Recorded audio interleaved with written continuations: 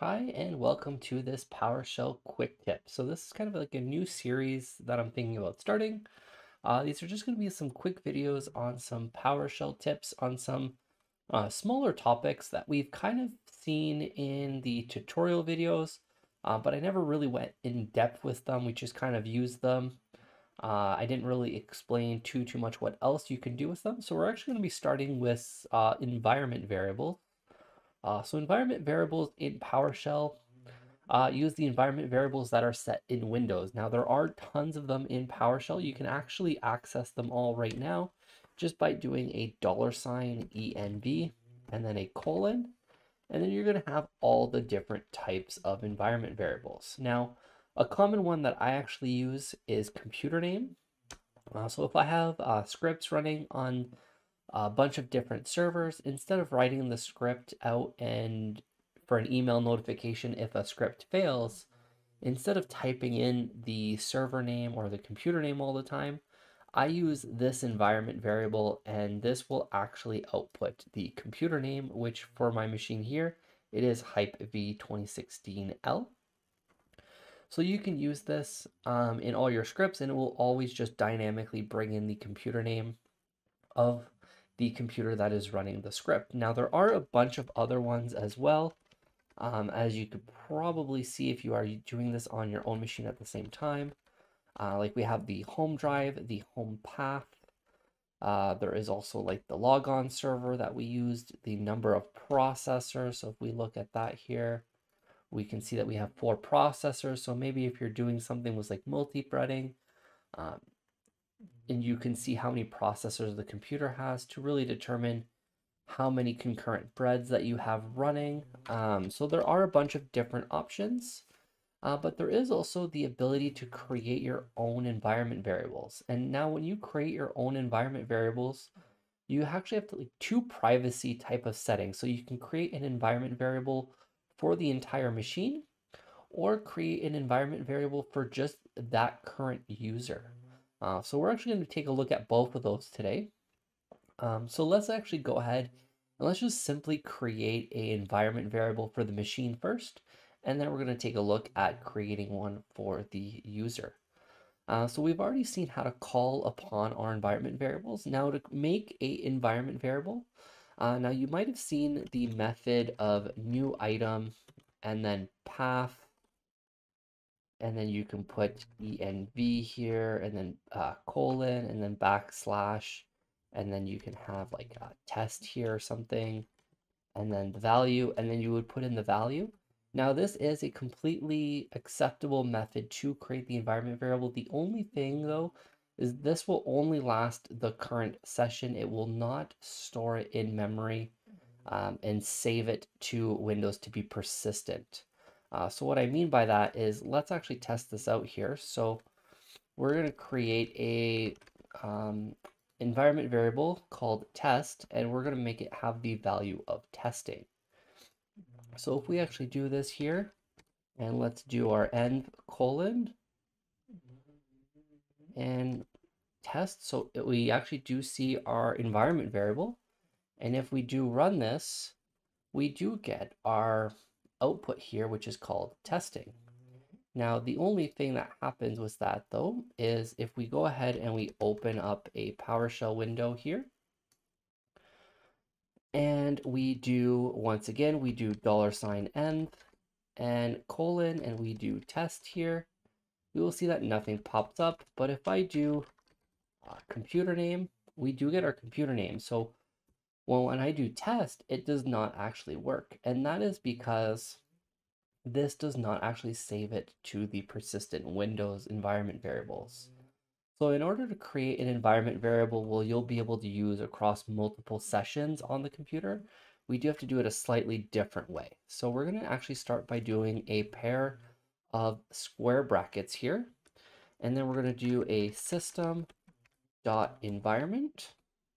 And then after the square brackets, we're going to do a colon colon, and we're going to do a set environment variable.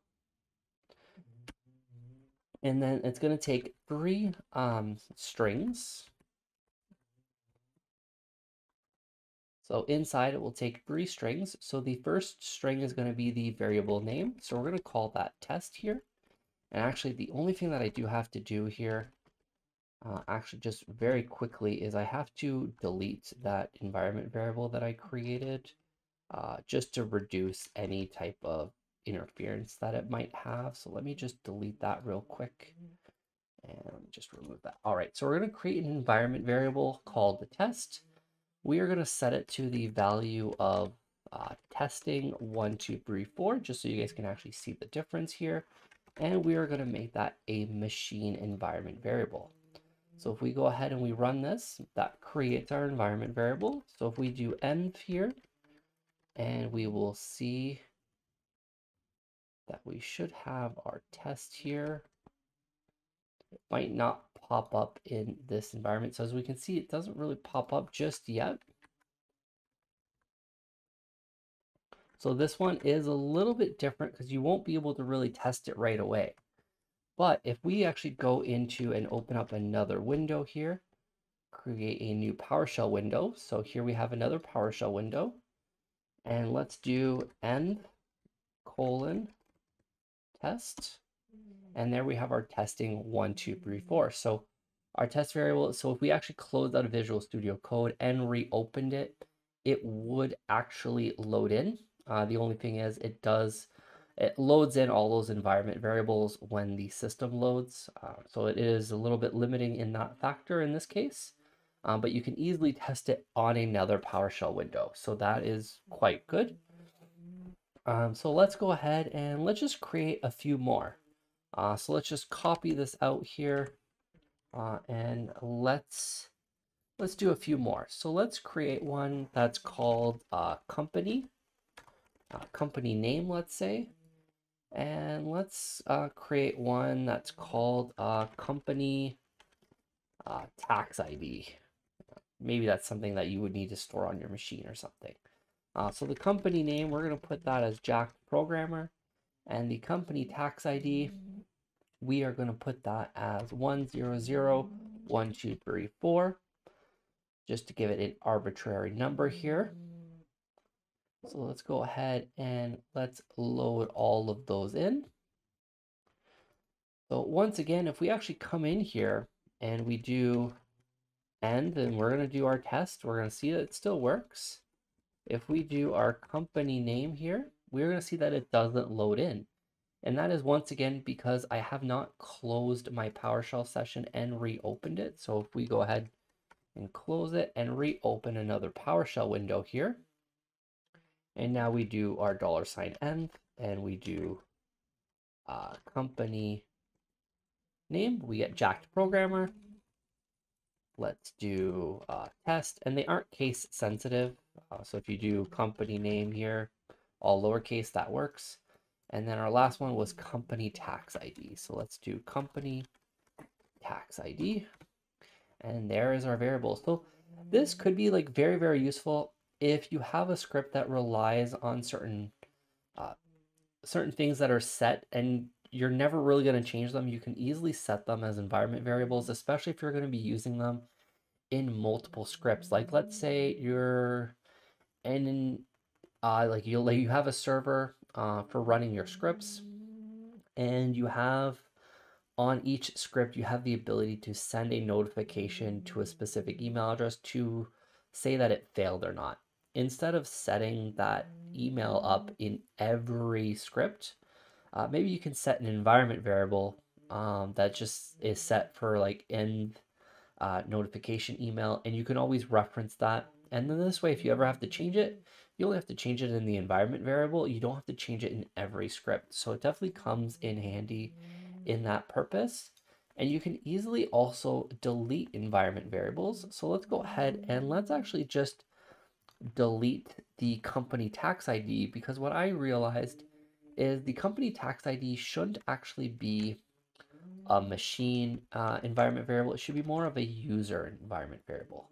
So all you need to do to actually delete the environment variable is actually by setting it to nothing with the machine ID, we'll actually remove that environment variable. So if we actually go ahead and set that up here, and we go into, once again, our new PowerShell session here, and we do a $end, and we do company tax ID. We get nothing. We don't even get a blank. It just as if we entered nothing. But then we could still do company name, and that works great. So let's say we wanted to actually put in the company tax ID, but we wanted it to only be on this user. Now, right now, I am running this as, so if we do the who am I here, let me actually just shrink this a little bit because it seems that it's a little bit big here. Give me 1 second. Let me just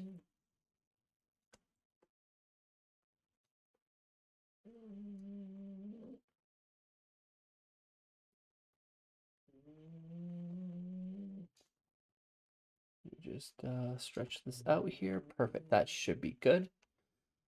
All right. So if we do the who am I, we will actually see that I am running as Jacked Administrator. So let's go ahead. Let's create our tax ID as a user environment variable. So let's just run all of these just so they rerun and they are properly created. All right, so we have company tax ID as a user environment variable, but we have company name and test as machine environment variables. So what I'm going to do here is we're going to run PowerShell. Just open the file location here. And what I'm going to do is I'm actually going to run this as a different user for right now. And I'm going to run this as the user of test user 2. So once we have this here, if I do the who am I, we can see that we are running as Jacked user 2. So let's see what we can do here. So let's do a $end test. We get our testing 1, 2, 3, 4 because it is a machine environment variable. If I do company name, once again, we get JackedProgrammer because it is a machine environment variable. But if I do company tax ID, we get nothing. Now, is this just because it's not set properly? So let's actually go ahead and let's open up another PowerShell session here. And if I do the who am I in this one, we will see that I am the administrator account. And if I do the $end, and then we do company tax ID, we get our tax ID. So as we can see in 2 different windows, one we actually have access to the company tax ID, the other one we don't. And that is because I set the company tax ID to the user environment variable for the user administrator. So no other user actually has access to it. Now you can store potentially some private information. Now I would still avoid using environment variables to probably set some sensitive information. But maybe you can definitely set up like a secure string in there. Maybe don't put like the plain text password in there. But the secure string, just be aware that if someone does manage to compromise the account that has access to that environment variable, they will be able to use that secure string in their scripts. So that's pretty much it for environment variables. You guys now know how to set them, how to remove them, and how to set up machine and user environment variables. So you guys can use those in your scripts. They definitely come in handy depending on the situation. This would probably be more of a production work environment benefit, but you might be able to benefit on your personal computer as well, depending on how many different things you've actually automated. So that's pretty much it for this video. Let me know if you guys like the idea of this quick tips series. These videos are always going to be under 20 minutes. I mean, a lot of my videos are under 20 minutes, but they're really going to focus on a very small topic and just kind of expand on them. And they're going to be quick little tips to make your PowerShell scripts a bit better. If you guys have any comments or questions, feel free to let me know down below in the comment section. If it's something specific, I'll answer you directly. If it's something that I think a lot of people could benefit from, I will be making a video on it. Please hit that like button and hit that subscribe button as well. And hit that notification bell to be notified when the next video comes out. And I will see you guys on the next video.